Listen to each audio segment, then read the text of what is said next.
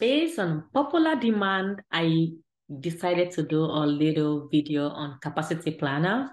My goal is to hopefully make this video not too long so it can help people understand and also be simple as possible. And also maybe I'm going to do like a whole series on capacity planner because my goal is like start slowly and then hopefully get into what we do in PI planning. And welcome back to Aisha Scrum platform. I'm very happy to have you all, and I really am happy to share Capacity Planner. It's actually not easy to do all of this. Right, type all of this on Excel spreadsheet and doing like my own to ensure that I'm doing like my own capacity planner and from my experience and not related to any company. It's very important I say this because what I'm doing in my channel, it's based on my experience and what I've experienced out there, and I'm trying to bring that knowledge to you all. And disclaimer though, it's very important to know that when it comes to capacity planner, it's actually very different in companies, right? Some company you don't use it at all. I know some company like might ask you as a scrum master, oh, you are free to bring your own capacity planner. And sometimes too, some of these project management tools, they already have some kind of capacity planner in there, or like hours or days or anything tracker. Azure DevOps is one of them that's very common. And also Rally also have that in already in their template. But I know Jira also have capacity planner, but a lot of companies do not pay for it because I think that's like a extra features to add.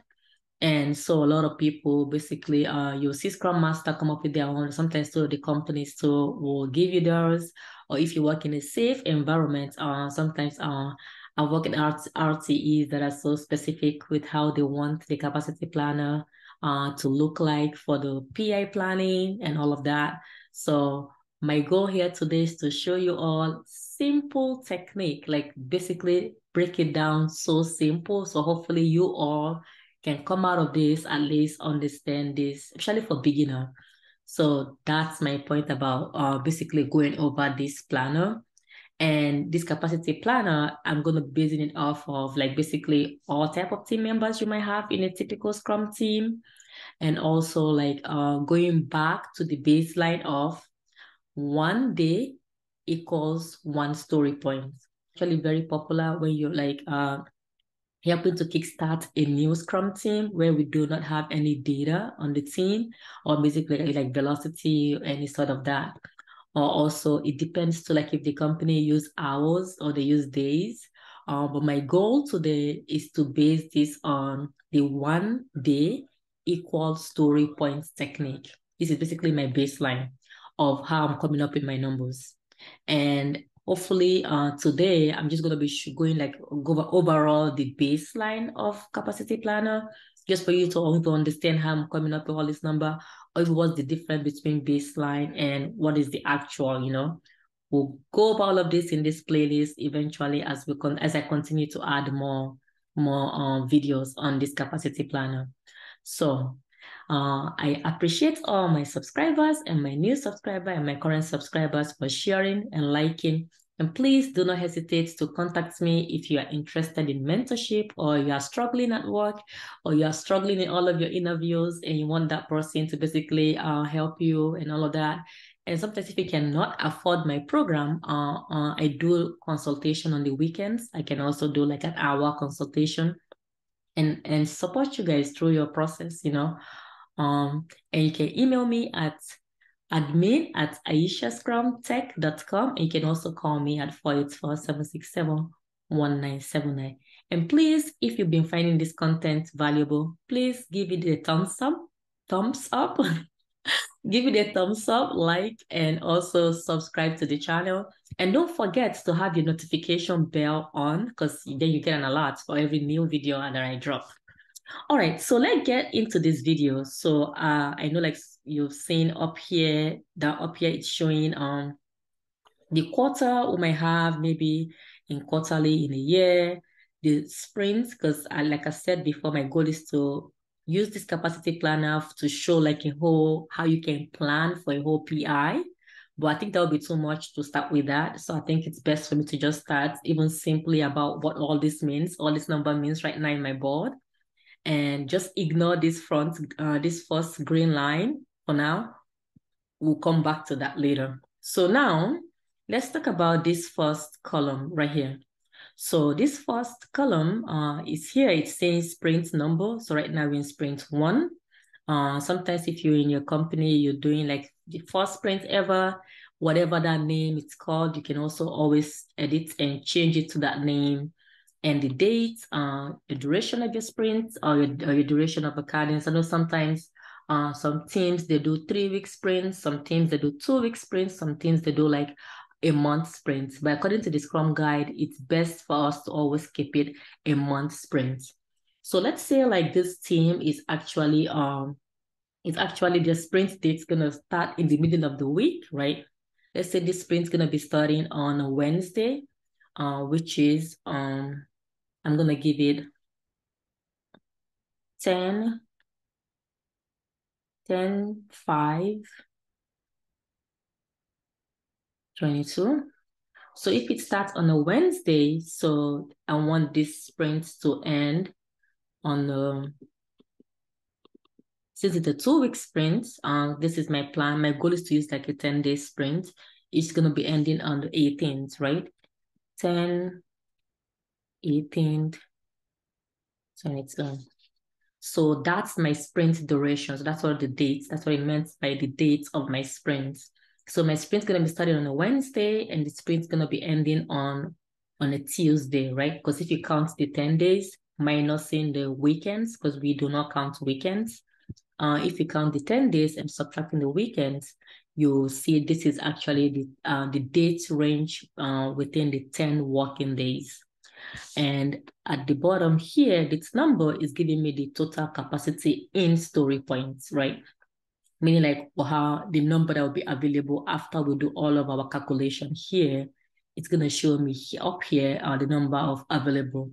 And as the more we like go back and forth with these numbers, the more this number too is going to change, because this number is adding all of this to give us the available capacity for this sprint. So by the time we're done with adding all our math and doing everything, at the end of the day, we're going to be using this number to say that this is what we have available for this sprint, you know. So let's discuss what affect the total capacity available, factors that can affect it, and also why can the numbers go back and forth, and also what determines what's your true availability that your team can have to say that, okay, we have 80 story points we can commit to in sprint 1, right? So now the next thing I have in my board is basically each columns, right? And I label them all differently. And I'm going to explain it. In today's video, basically, I want to base this video today on how can you come up with your baseline capacity, like for you to know, like based on the number of people you have in your team, how can you come up with your baseline and your number in your team? And in this case, if you notice, like we have 10 members in this team. I have like developer 1 to 10. And that means this is team name. Sometimes you can hit in this column, that's where you're going to put your team name and your last name, you know. And in this team, we have 10 people. So that's developer 1 through 10. And in this column, I have onshore and offshore, meaning that I have onshore, meaning people that are working like for me in the United States, people that are in the US, and offshore are people that are in abroad. So before I even like discuss why, and people are okay, why do you even have this here? So why do you all think it's so important for me to indicate in my capacity planner if my team members are working in the United States or my team members are working outside the United States? Why do you all think it's so important?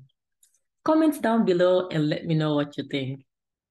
No, just kidding. So I'll let you guys know. So it's very important for you as a Scrum Master to know your developers in your team to know if they are basically in the United States or if they are outside the United States.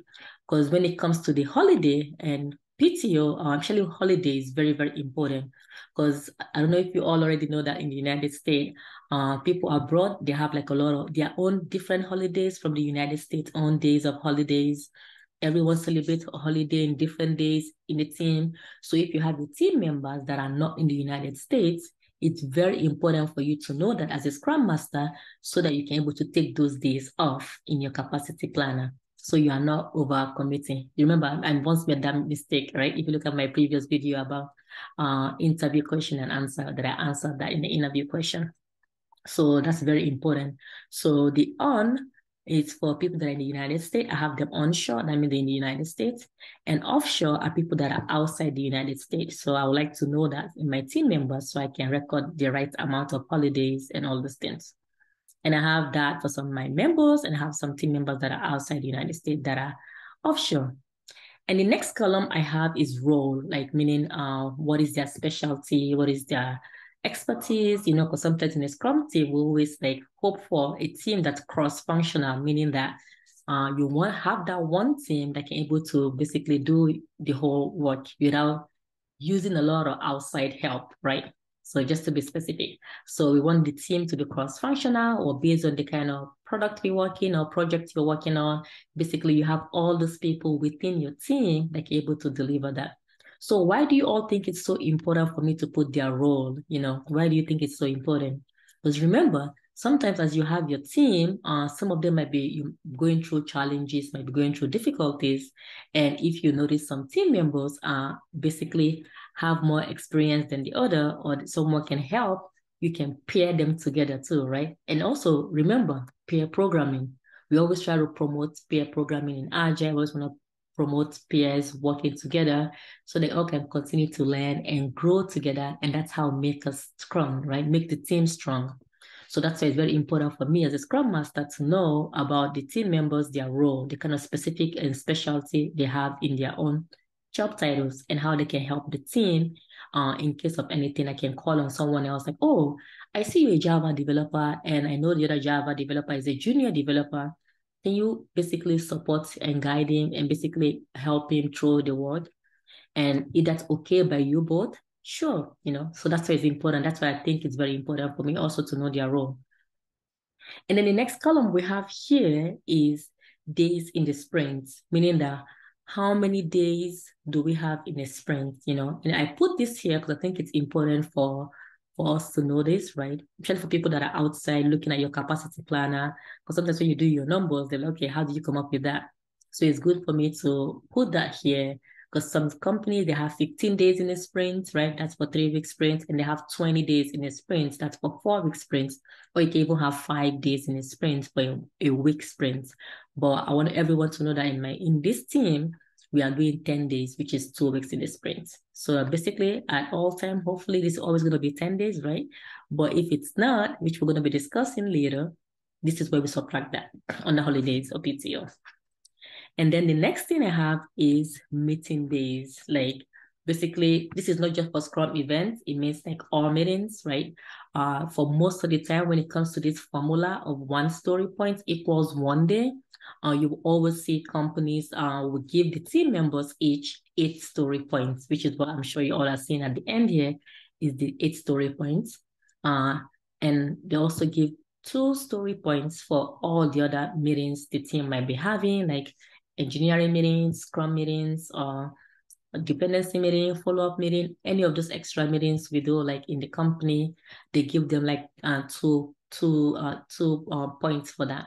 So, and sometimes you can see this in percentage. If we're looking at this in a percentage points, it's going to be 100% in like basically 10 times 10. It's going to be 100%. And 20% for all every other teams and 80% for delivery, meaning 80% of doing the work.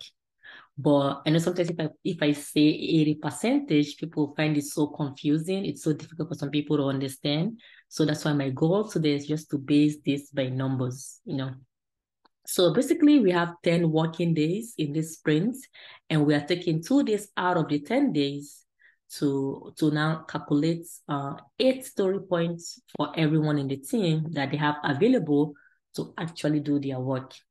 And mind you, in this case, after doing all of this math, for having 10 developers in the team, regardless if they're a tech lead, if they're a QA, or any kind of different specialties they have, and we take out what the company said about 2 days off for each person for miscellaneous things, meetings, and 8 days for actually delivering, doing the work. In this case, we have the total of 80 available in story points, 80 story points. So this team baseline, their baseline capacity, if let's say nothing happened, no holidays, no PTO, no trainings, tech lead being given the same point as others, and QE, everyone is given all this same thing. Their baseline is 80 story points. 80 story points, this is the team baseline. And if you calculate, you add all of these numbers, it gives you the 80 in story points. That's for 10 developer. So what names did you see on here that's missing, right? I'm sure sometimes in your team, you have the BA, you have the product specialist, you have the product owner, and you have the scrum masters. But all those people, usually we do not account for their time. So that's why if you see a capacity planner, sometimes you have the BA names, the PO names, or the Scrum Master names on there just to show that they are part of the team, but we do not account for their time in the team because they are not doing delivering work. That's why going back to the Scrum Guide, right? Saying that the development team, they meet together daily to discuss how they can turn the product backlog item into a valuable increment, right? And now we are only accounting for the developers, meaning anyone that's actually doing the work. We are only accounting for their time. So that's where we do not have BA, PO, or Scrum Masters. So this team baseline is 8, and then they have 80 story points for the sprint. And as a Scrum Master, when you're trying to account for, okay, during sprint planning, you tell the team, okay, based on our current capacity planner, no one did not request for PTO, there is no holidays, and we do not have any trainings or any support needed. And also, we do not have any onshore or holiday or offshore holidays. So for 10 team members, we have a baseline of 80 story points. So that's our availability. The Scrum Master, would you now coach your team to commit to 80? What do you all think? I hope not, right? So catch me back in my next video. In my next video, my goal is to basically go over all of this and do some little adding holidays, adding PTO, and show you all how this can continue to change based on what the team members are telling you. And that's why it's so important to always communicate with the team when it comes to doing capacity planner or sharing it to the team so they can go in and add their days and all of that. And if you missed my last video about anti-patterns for daily Scrum, watch my video on down there. And if you've been finding this content valuable, please like and subscribe to the channel. I truly appreciate you all. And see you again in my next video where I'm going to be doing a lot of more configuration and talk about buffer, like what is buffer. So I'll see you next time.